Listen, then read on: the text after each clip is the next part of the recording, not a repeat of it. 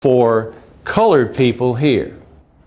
No, it wasn't. The last time Lynn Council was at this art center in Apex, North Carolina, the inside looked very different. For decades, this was Town Hall. This is the first floor, and you would have come all the way back here, and the jail cells were back here.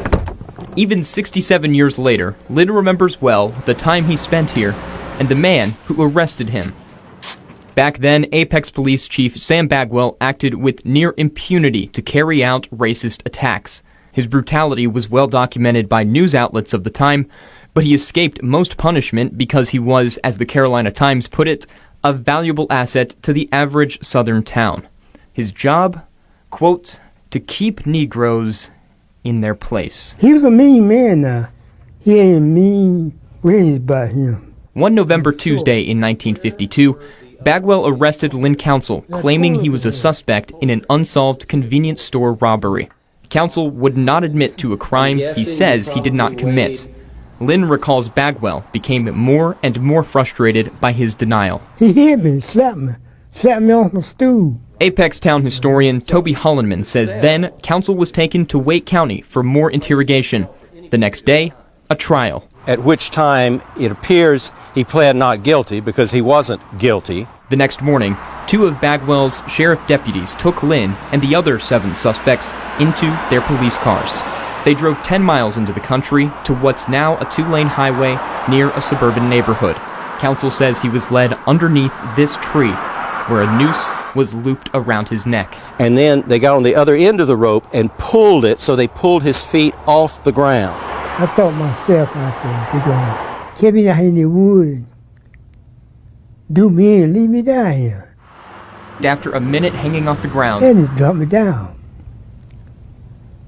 Yeah. Tell her where that money at. Lynn had no answer.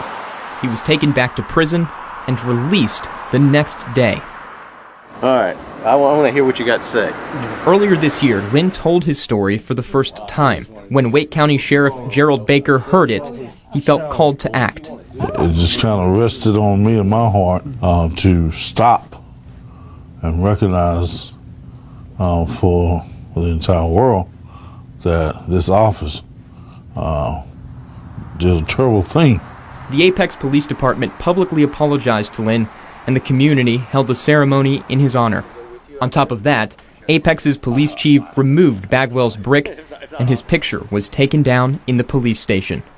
These small tokens of remorse, this key is to that jail, while unable to remove Lynn's scars, have helped heal his soul. That's right. I feel like I got one. I feel like I got a clean heart. And moving forward, I pray that something like that would never happen to another human being in this county. To treat a human being the way that they did, and in a manner which haunts the history of people.